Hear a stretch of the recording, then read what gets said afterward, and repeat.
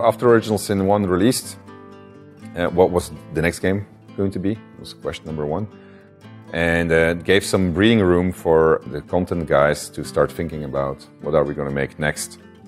And so it really became an effort of looking what the community was talking about, what their problems were, how we could fix that.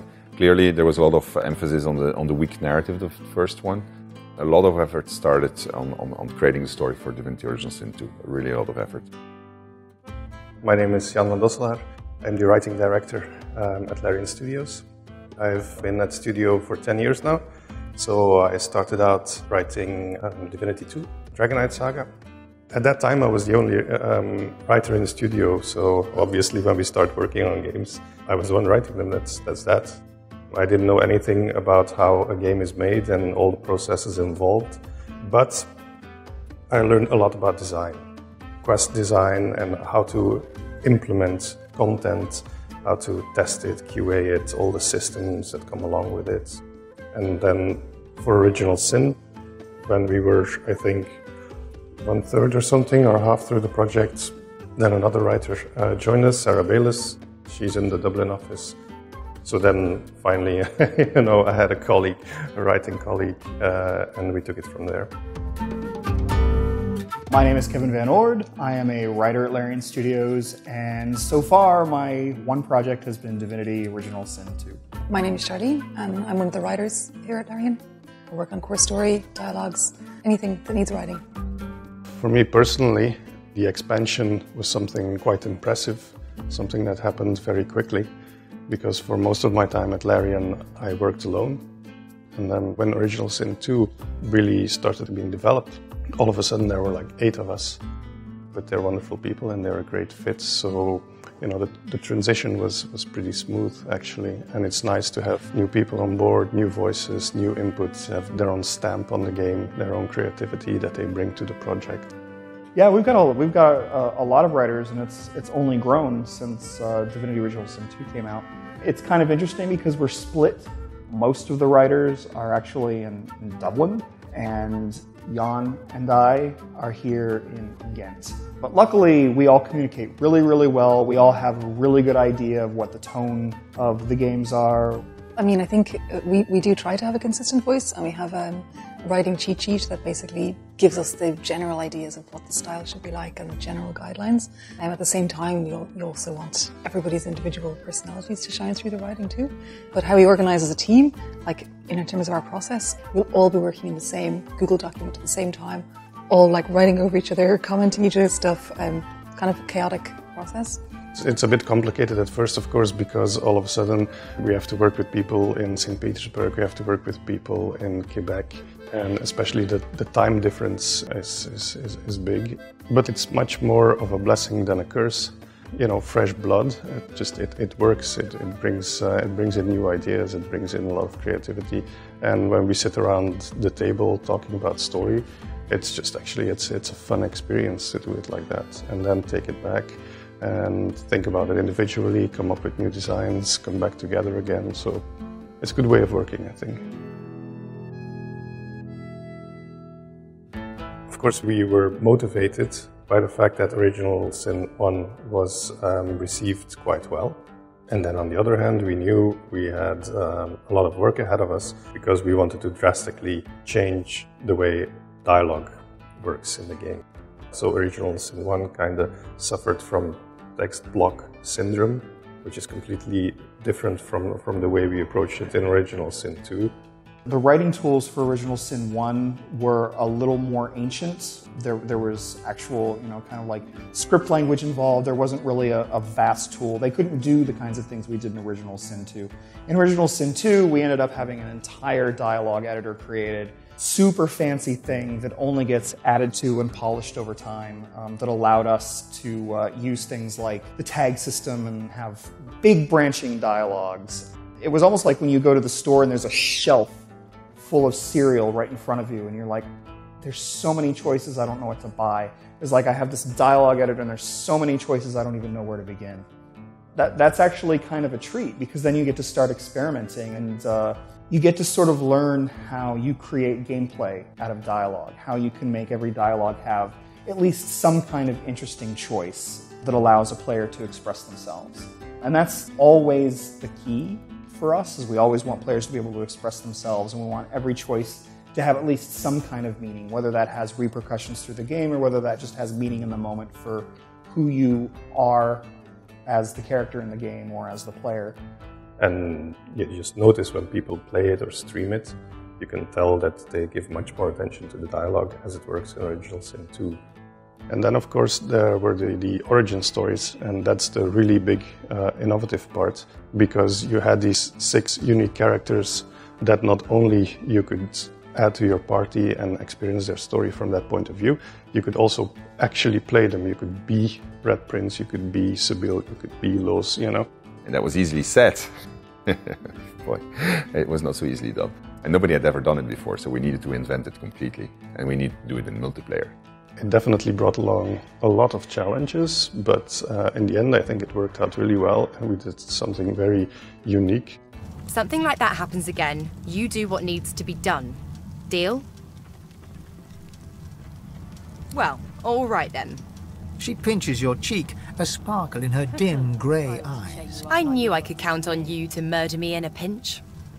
It's a great feeling to be able to do what you want, of course. But that led to quite some creative quests, quite some creative designs actually. One of my characters in Divinity Original Sin 2 actually was a callback to the existential skeletons, only it's a reversal of it. So you're the one that has the existential crisis and could explode. I think my favourite dialogue I wrote, like the most fun dialogue I wrote, was the owls in Arcs. These owls where one of them has choked to death on a hand, and you can take the hand out of his mouth and talk to a spirit, and you can eat the hand if you're an elf. And yeah, it doesn't sound that funny now, but believe me, it's very funny. There's always been quite some humor. The problem was a little bit that sometimes there was, let's say, somewhat of a discrepancy between trying to tell a serious story and having NPCs that were maybe sometimes just a tad too absurd. We learned a lot from that, and we remedied it to a great extent in Original Sin 2. I saw! They were stolen! The babies! The eggs! Something took them!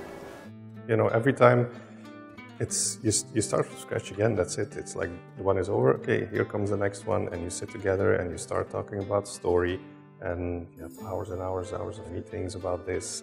It's very difficult to create a story that has lots of branching paths. First of all, you'll write it up in the core story document the way it's supposed to be, and it'll be a nice little high-level paragraph overview where everything just seems like, oh, this is fun, this is easy, this is quick, and then we'll make a flowchart. The scripters will make a flowchart for how that quest will actually go, all the different permutations that will arise from it. And then when we've looked at that and said, yes, that makes sense, then they'll go and make that into dialogue trees. A lot of the time I was just making post-it notes for myself. Remember that this guy needs to say something about this. Writers aren't just writers. It's not like we just get the blanks and then we fill it in, like it's some color by number painting or something like that.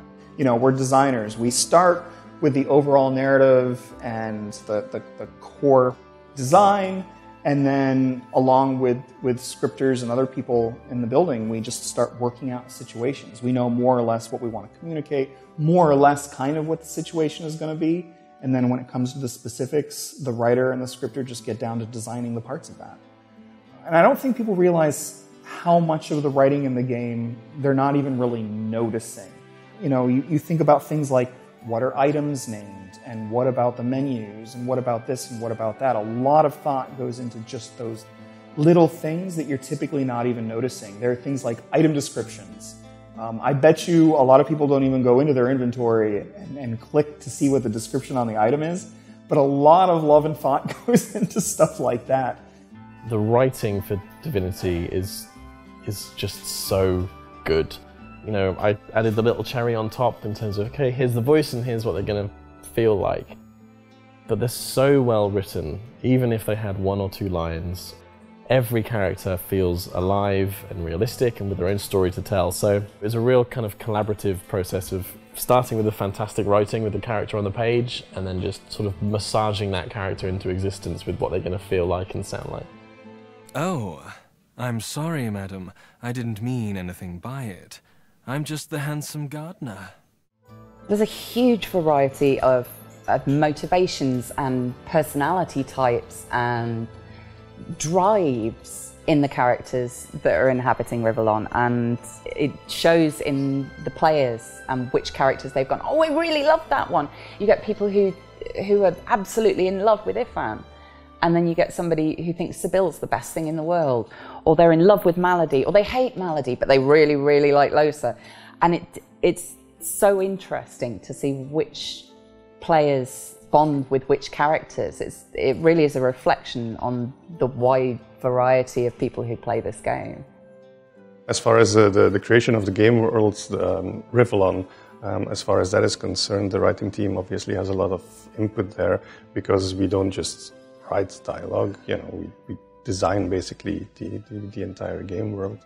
So it's not just fleshing out characters, it's also fleshing out areas, and every time we think about an area, it has to have a believable place in the game world, it has to have a believable history in the game world, and, you know, every time we come up with like cool places, situations, and things like that, and every time it just adds bit by bit, block by block, to what Rivellon is, and it will change from one game to the next as we add new areas and new places to explore, and hopefully they'll want to explore it further down the line.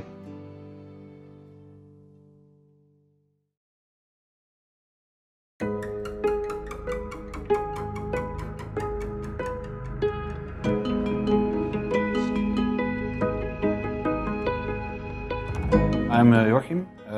I'm doing art direction on Divinity Original Sin 2. On Original Sin 1 I worked as a 3D artist / level designer / level artist, but now my primary focus is doing art direction.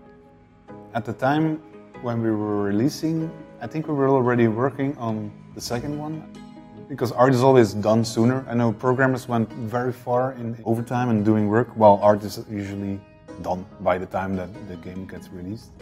There were a couple of improvements that we really wanted to do for Original Sin 2.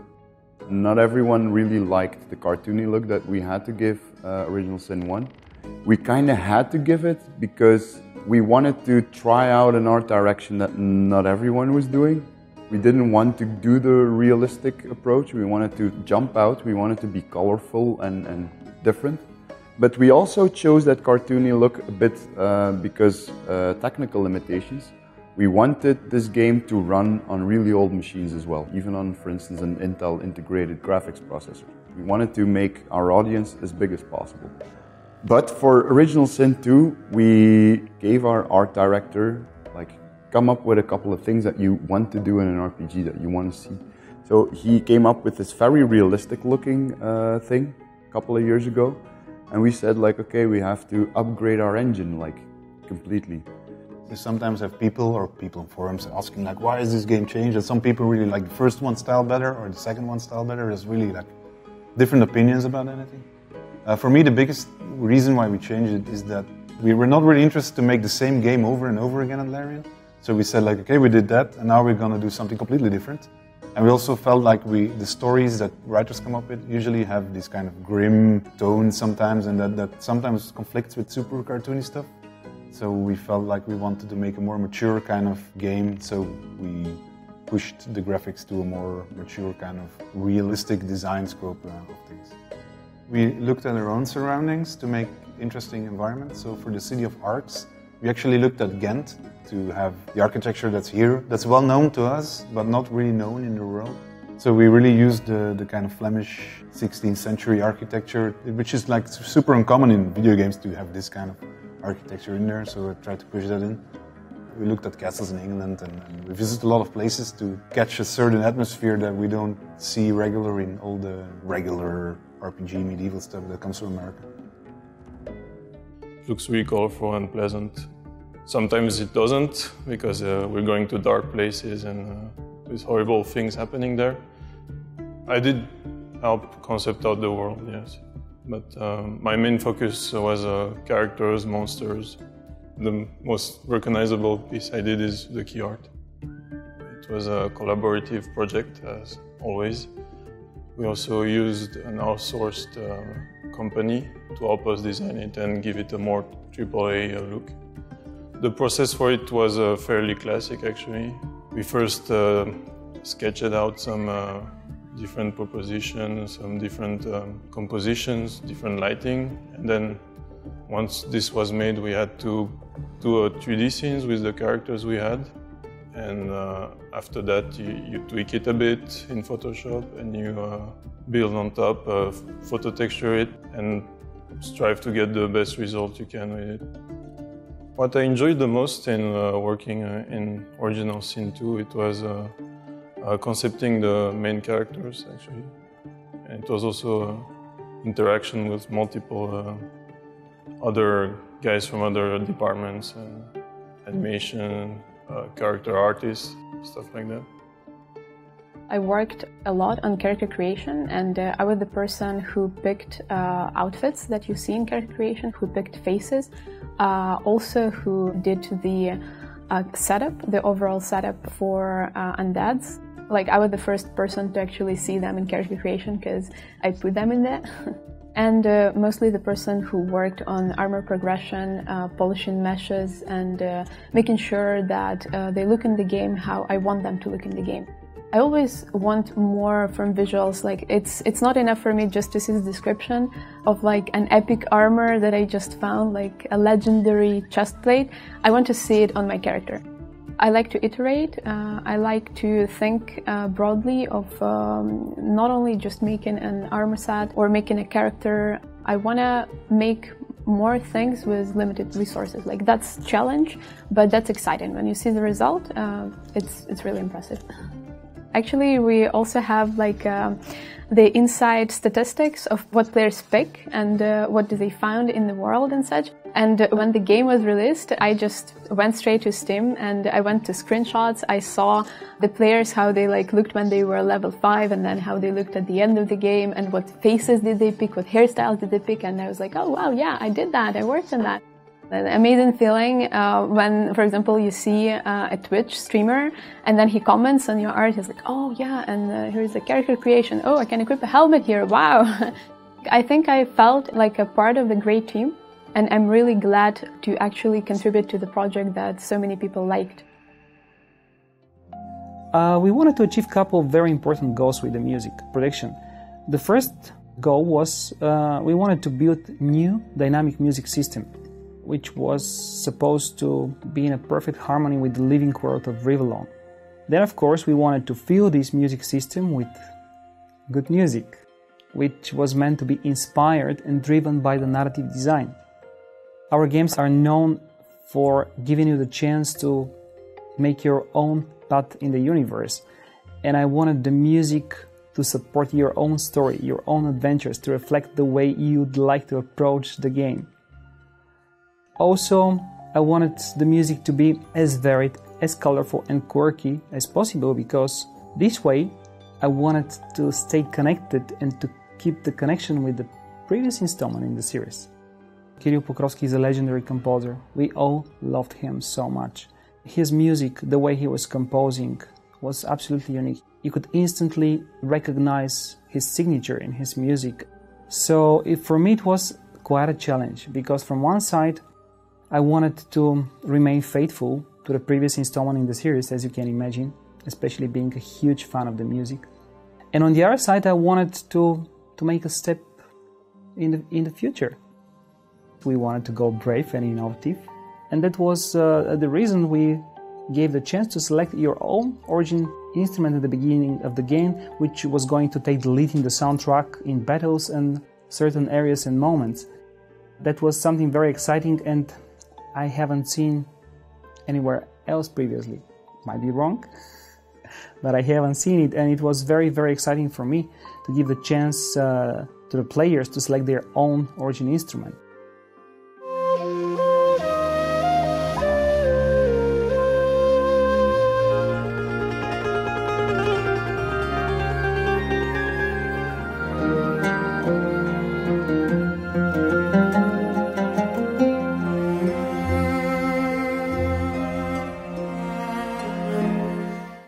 Another The thing that we did with the music, which was interesting and very exciting for me, was I remember I was thinking and talking with our director, how about instead of having one main theme, we have 7? What do you say? Well, we have these 6 origin characters. So I was thinking, how about if we create 6 origin main themes, where every theme reflects the corresponding backstory and character. And then of course the last one, which was supposed to govern them all. This way I wanted to achieve as varied and as colorful score as possible, a score which reflects and supports your own story, your own adventures. But I'm happy to say that we succeeded.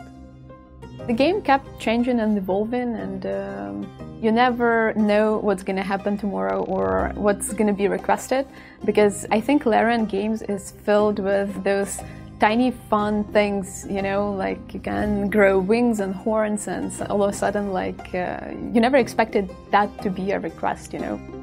I mean, I was sure that it's going to be a success, because I saw the people working on it and I saw their passion, and it's just amazing, like, to see it come together and then to receive like such a good feedback.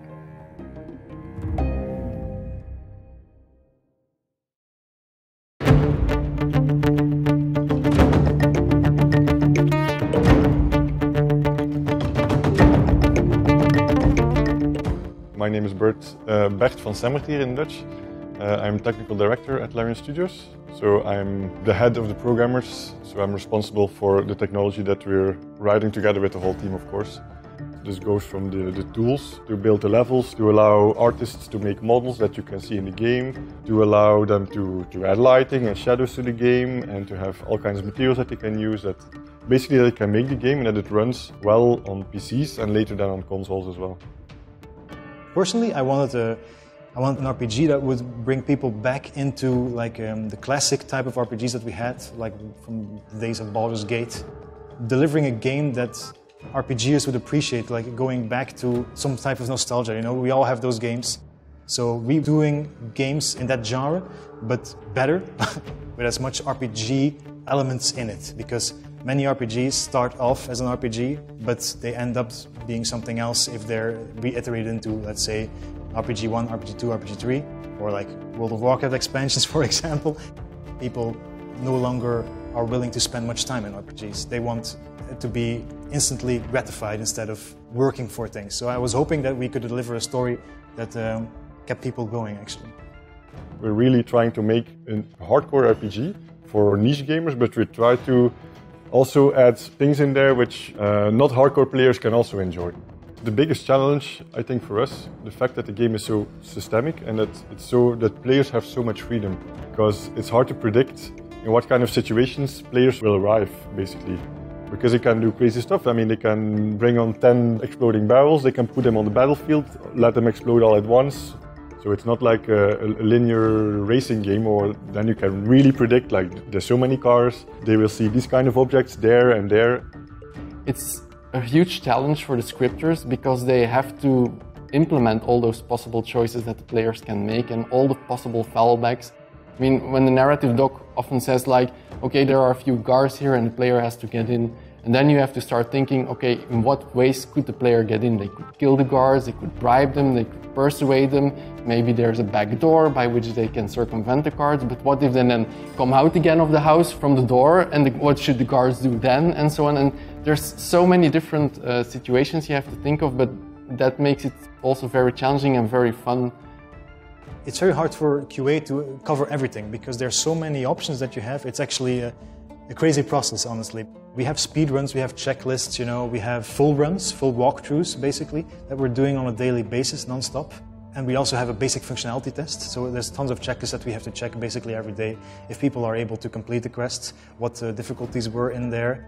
But also because of the multiplayer, I mean, you can be with 4 players in one location, for example, doing all kinds of things.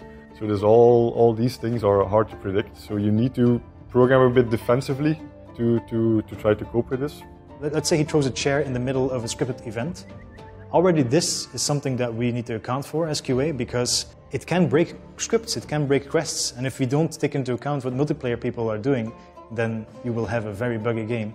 Almost every build that will get created by the programmers, something else doesn't work correctly, or somebody that makes a different change in script has an impact on another script in another level.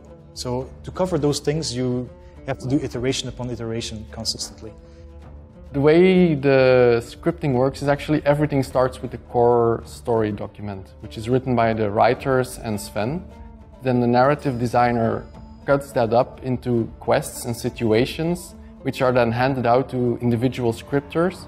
The scripters then look at that narrative situation or that quest and create some gameplay around it, write up a quest design document. The gameplay lead goes over that quest design document and approves it, and then the scripter starts implementing it.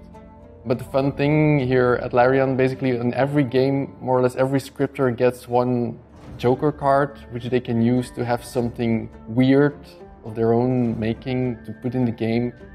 I made a small level, which was technically under the ocean, and we wanted to create a trap there because it felt a bit empty, but we didn't really know what.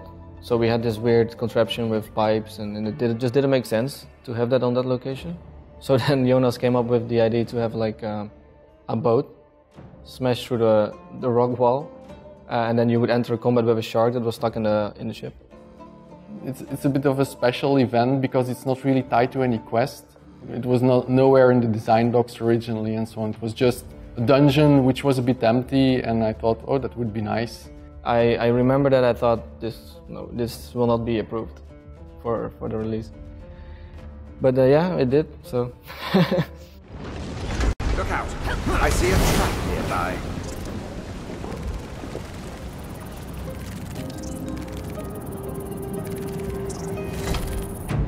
A combat is a puzzle that the player will solve using tools that they have themselves designed. The tools are your wizard, your warrior, your rogue. You created them yourself, and you're looking for validation.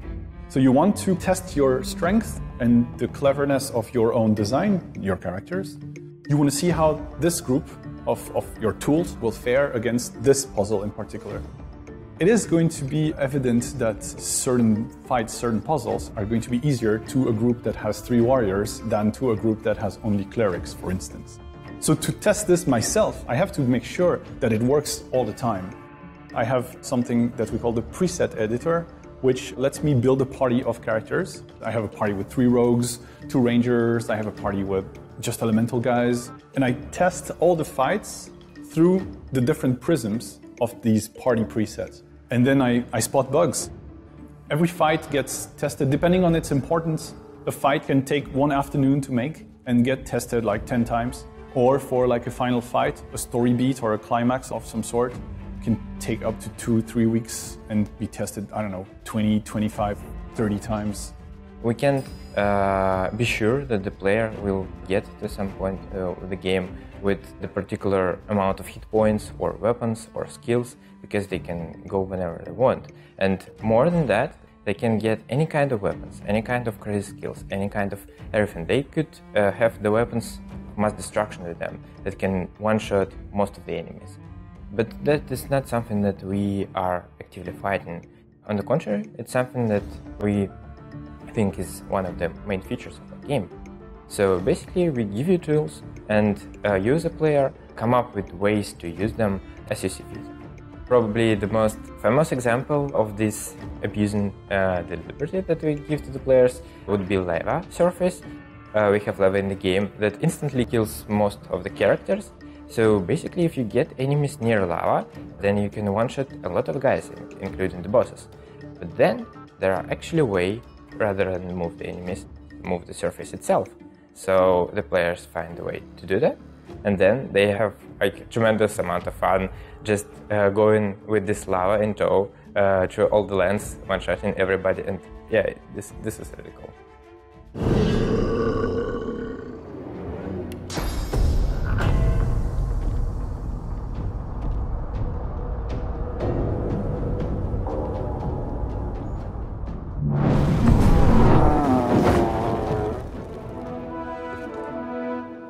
Combat is really, it's a bit like an argument or a conversation. You want it to move fast and you want both sides to have answers and responses. In DOS 1, sometimes it felt like either players had too much time to speak their mind and AI was not really responding, or sometimes AI would just unleash hell on players. So in DOS 2, our big aim was to kind of make it a bit more dynamic, make sure that monsters can surprise you, and make sure that you always had something to answer. Even if it looked like you were having a losing battle, you would come up with something cool as a solution. To do this, we changed the action economy. We gave you a bit fewer actions to keep the pace of combat up. And we also reworked some of the numbers in the game to make sure that at any level of play we had ways to both challenge you and also give you a fun, simple encounter just to kind of give you some rest after like completely beating you. At the beginning in DOS 1, the game was a bit hardcore in terms of nothing was really explained to you. You would just go, okay, you switch to turn-based logic, turn-based system, and, well, pick up that sword and fight. It was a bit difficult for people to get into that because you would get wrecked, essentially. For DOS 2, we really needed, and we tried to rearrange combat following learning workshops, what skills you would get, how to use them. For instance, we would teach you about surfaces, one fight at a time. We would teach you about explosive barrels, this and that. We tried to essentially flatten the learning curve or make it, easier on the player. We would create a progression to not submerge the players with new elements that would kill that player without giving them time to understand what the hell just happened. RPGs don't allow you much nowadays, like even classics like the Final Fantasy series, which I think are fantastic, they do not allow the player to express and do it their way. You're led through a linear experience, which is a great experience, but it's still pretty linear. So it was important for Sven because he comes from a time where Ultima and Ultima 7, Ultima Online was very popular, and all these games had the same thing in common, which was being able to express yourself in completing the quest. So we had to offer those things, and I think it's an important aspect for an RPG that the player has choice in how he approaches certain things. Because if you cannot experience freedom to a player, how can one experience the role-playing? You have to get it right, and every single detail matters. So everything must be connected to the lore, everything must be connected to the story. It must be legible in terms of shapes and colors, and it has to make sense with the world. You cannot, for instance, meet something that does not make sense somewhere because that would damage immersion, and that's an RPG. Immersion is critical, so it's really important that as I design these sort of like logic puzzles, I keep in mind the scenario aspect of things. Basically, the world is your toy box. And when you see a situation, it's not something that has fixed solution. It's not something that we as designers install the hoops for players to jump in. This is just a situation that you can solve in any way you see fit. It actually makes me very glad when people find very crazy, very interesting way to exploit, to use, and to abuse some of the mechanics you put in there. Everybody is glad, everybody has fun, because when you do that, you find a really cool solution that nobody ever found. That's really where the fun comes from.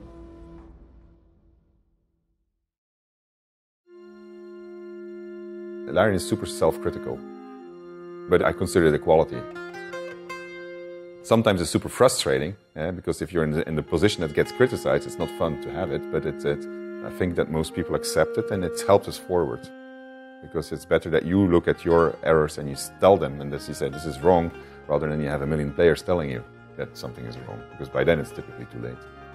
After all this time, what I've learned from working on Original Sin 2, probably to be patient. Patience is a virtue, and to have communications consistently with people, because if there's no communication, then the project falls apart. And I've learned to accept things as they are sometimes, where I see an improvement, someone else may not see an improvement about a concept, which we may want or may want not in a game. And I've learned more to accept the reality that we have to compromise sometimes, and that we need to be able to cut where necessary. Sometimes roles in studios are very segmented, but here, basically if you have a good idea and you believe in it hard enough, you can convince the right people, you can put anything in the game, and that is kind of crazy, really. and that kind of creative expression and the kind of power is very rare, I think. The nicest things that I remember from the development is actually the finishing of the games always, because it's kind of a crunch period. It's long days and it's hard work and it's stressful, but in the end it's really nice to see a team coming together and to get something finished. So there's always that moment where you learn exactly what the release date is going to be. Okay, it's set. This is the day. The game has to be done. There it is. And everybody panics and everybody's like, okay, we just got to get this done. One great thing about being at Larian is that crunch is not really a way of life. That's not really the way we do things. That said, there does come a time when you just have to like sort of pour as much time as you can into it. And so there were a couple months in 2017 where we definitely poured as much as we could into it to make the game the best it can possibly be. All the writers came over to the Ghent office and we all worked together in a room for, a long time in a hot summer. And I don't know, it was very stressful and very intense, but it was also a lot of fun. The atmosphere was actually great. Trying to finish up all the origin stories, all the quests, and working on it through the day and through the night, almost, not literally, but and sitting together here, having fast food every day delivered to the office, maybe have a beer later in the evening. Yeah, it creates a bond, There was a lot of pressure, sure, but you could tell that everybody who was here wasn't here just because they had to. They worked on it with a lot of passion. And I think you feel that translates into the game. The writing schedule is a little bit different sometimes. Our crunch happens earlier, and the reason for that is because eventually you have to lock in the dialogue so everything can be voice recorded. And voice recording is another whole can of worms that luckily I don't deal a lot with, but it still has to be done. So we were here with our late nights, and then there comes a time when it's sort of done. And then our tasks go to different things. Like, there's the issue with having several Americans working on a game where we're using British English. Americans like me aren't necessarily used to all of the, using the right words and the right spellings and things like that. So it came down to, for example, going through and making sure that color was spelled right and that everything had the right U. There was also little stuff like the undead. I can't say they were a late addition, but they were later than I think many people might have realized. And what adding the undead sort of threw a wrench into the writer's works, because when we're writing, and you don't even know this when you're writing something, when you're writing, you're making a lot of references to body parts and somebody flushes or somebody's, their lips touch or whatever. And suddenly you have an undead and shit tons of lines stop making sense because you're dealing with an undead that doesn't have any lips and suddenly can't refer to like tattoos on their skin or whatever. And so that became a big thing in and of itself, was chasing down all of the lines that stopped making sense if an undead spoke them. And I know I didn't find them all, but I tried really hard. There's still a few places where I think, though, that you're like, wait a minute, this doesn't make any sense. I'm an undead. What do you mean my skin is flushing? I know it's 18 hours of my life because I was like really keeping track of how much I was crunching. The finale to Loza's story, like she sort of sings at the end, and there was an animation, there was music for it, but it looks kind of bland just to have a character dancing there, so I made a bunch of effects for it. It was like, okay, I worked on this for an entire day. That was 10 hours. And then the next day, oh, I've done the exact amount of hours I need to do today, and it's finished. It was really nice to see it all come together, and people were really responding positively to how it was coming out. It was the amazing summer. So it was release day. Everything was kind of okay and ready, of course, because the game has to be ready before release. But there were still some loose ends that we had to tie up on, on a Steam page or getting a certain file in order so everything looks nice. And on that day, on release day, the power went out in the building, and in an entire section of Ghent, actually, a quarter of Ghent was without power. And so we couldn't upload anything because most of the stuff was here in Ghent. We do have some backups in the other studios, but the files we needed were here. So we ended up taking a bunch of computers here and heading over to Farang's apartment here in Ghent, because that was in the side that still had power. And it was actually pretty close to get everything in order by 5 p.m. because that was when the release was happening on Steam, and then it was a pretty surreal moment to like press the button and have everything ready at like 4:45 or something, and 50 minutes later we were watching the TV behind us and Carnage was streaming the game on Twitch. So that was like close call that day. So it's these kind of stress situations which are very stressful at the moment, but these are good moments if you look back on them afterwards. It's a bit of a mixed feeling there because of the long days, but it's very nice to see something. If it's successful, yeah, then it's even better. There was a lot of energy, and that energy culminated in something beautiful. I mean, something that people that aren't in the games industry don't realize is what $15,000 in Jura does to a person. Because the only thing that you see in those last months of development is just error, bug. Now, if somebody tells you 15,000 times how bad you are or what's broken, it's not very good for your self-image, right? It's often important at that moment to remind yourself, actually, no, I mean, like, we have these 15,000 bucks, but it's still cool. That's a fight that you, as a developer, have to go through every single time. But it felt really good when we succeeded with it. But it was really, really complicated.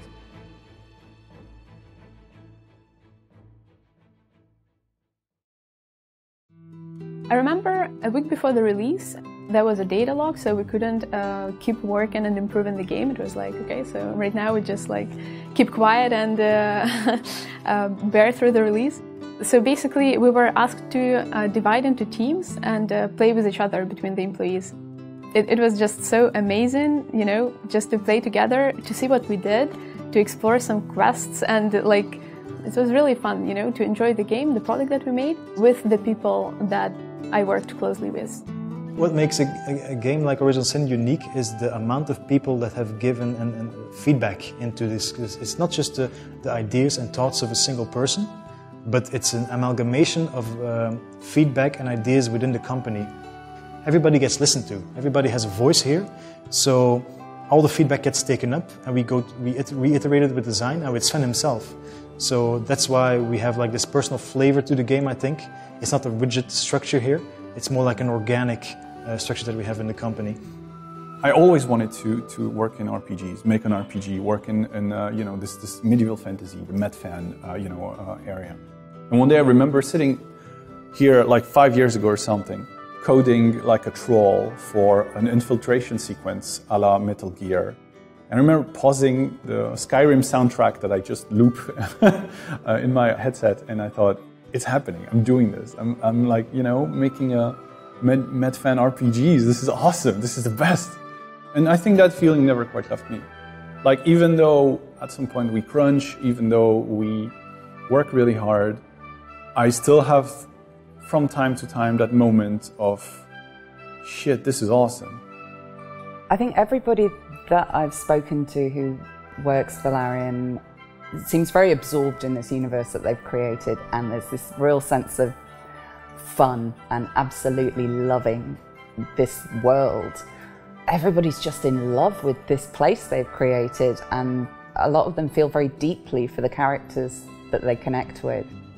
I truly believe that if you want the people to enjoy the games you develop, you should enjoy the process of creation, the process of developing these games.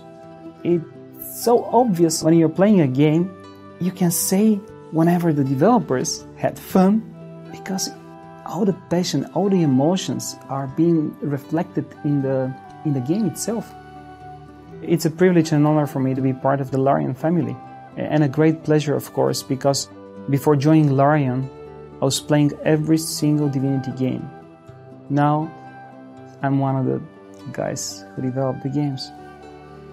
There's this weird thing that happens when you go from being a critic to being a game maker, which is when you're a critic, you get to see the whole of the thing right there, and you're developing opinions about both the whole and the parts. When you're working on it, you see all of the parts and nothing but the parts. And obviously we're playing our own game all the time, but we're typically not playing a big chunk of it. I'm not playing all of Original Sin 2 every day. And therefore, you're seeing all the things that could have gone differently. You're seeing all the things that maybe weren't as good as they could have been. You're seeing all the possibilities that never came to fruition, all the ideas that you had that you couldn't fit in. And I just didn't have a real sense of how good it was. I felt good about my work in it, and about everybody's work in it. But as in terms of like a whole experience, I just didn't have anything to hold on to going into the game's release, and so it was really more of a relief than anything that it did so well critically and that it sold so well. I really do not think about it that much. I honestly really enjoy that people are enjoying the game, but all the accolades that come with it, you know, that's fine. The only thing I really think about is looking at what we did, identifying what was good, identifying what was not good, and trying to do it better next time. Know that you can still do better and that you can still be more innovative and that you still have all kinds of stuff that you haven't tried out yet, but that you can do to ameliorate the final product. We should never say product, that's a horrible term, the final game. Just taking that aboard and still, you know, wanting to do a lot of things better now. I can definitely say that as we push ahead into new projects, we're going to do some pretty cool stuff, I think. Yeah.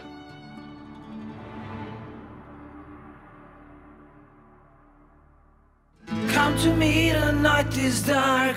Come to me, the night is long. Sing for me, I'll sing along. Sing for me, oh sing for me.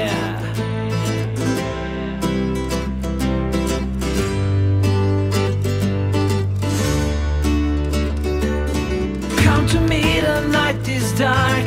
Come to me, the night is long. Sing for me, I'll sing along. Sing for me, oh sing for me. Sway with me, we'll make them scream. Dance with me, we'll make them bleed. Sing for me, I'll sing along. Sing for me, oh sing for me.